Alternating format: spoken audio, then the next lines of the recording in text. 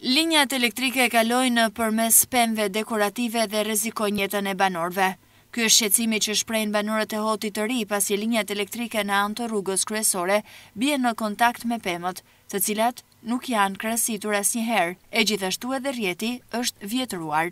Sipas tyre ndodh kështu pasi kjo rrugë është lënë si nga gjelbrimi ashtu dhe nga ndriçimi në mëshirë të fatit. Fakti që ka përfunduar në vitin 2015 dhe akoma nuk i është dorëzuar Bashkisë Shkodër për t'u administruar, është domethënës për zvarritjen e treguar. Këto pemë që janë vënë këtu në anësorët rrugës janë rrit. Edhe këto tash i kanë mastuar në telat e korrentit në tensionin 6 mish. Mirë po, këtu nuk vendur askush, as nuk dihet gjë se kush i ka këto, as se kush merret me këtë punë. Bashkia faktikisht ju ka bërë kërkesë me u dorëzu, por ala nuk armas një lloj veprimit.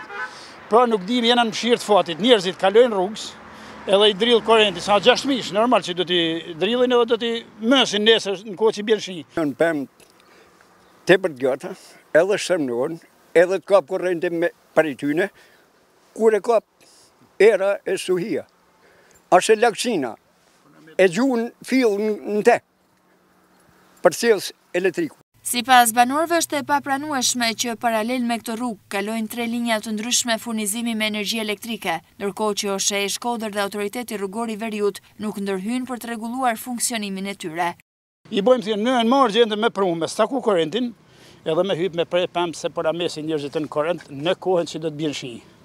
Mirë se tash mund të kalojnë, por në kohën që bjen shi është shumë e keqe kjo lloj situate. Nuk e kanë fajin blinat, por e kanë fajin 3 linja paralele në një rrugë që nuk e gjenë nëse vend botë. 3 linja tension lartë, por dhe një për posrip, një për hot edhe 20 kV në tokë.